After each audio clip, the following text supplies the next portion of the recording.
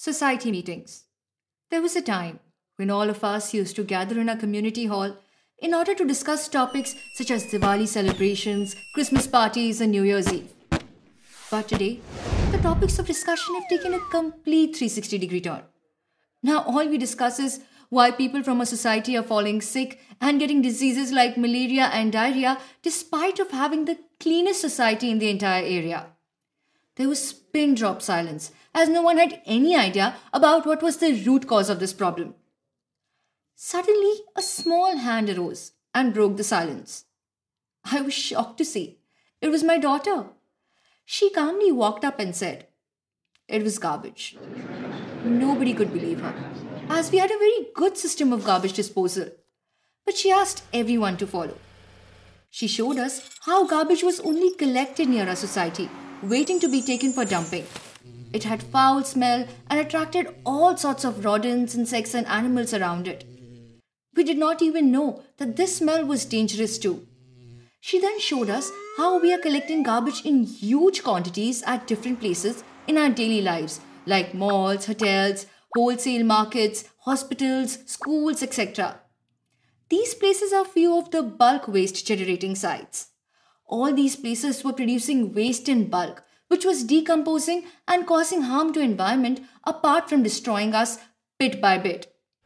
We reached one of the filthiest places in the whole world, which housed the scariest looking monster, the landfill site, where all our garbage is dumped. The place seemed never ending. She then told us about decentralization, that is segregation of waste at the point of collection. Garbage collected has two portions: wet garbage, such as vegetable waste, fruit waste, horticulture waste, etc., also known as organic waste, and dry garbage, such as plastics, metals, glasses, rubber, also known as inorganic waste.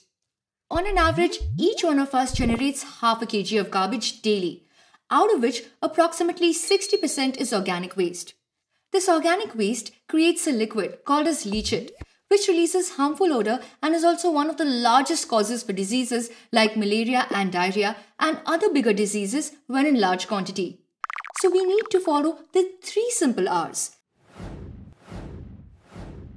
If we would have collected this organic waste separately, we could have converted this into one of the most efficient compost for agriculture. Due to this, the amount of garbage collected for dumping would be lessened. Not only will this bring down the cost of transportation of this waste drastically, but also the need for such huge landfill site will reduce. This can again give us our land back from landfill sites, which then can be used for further beneficial purposes rather than making landfill site a home for garbage Godzilla.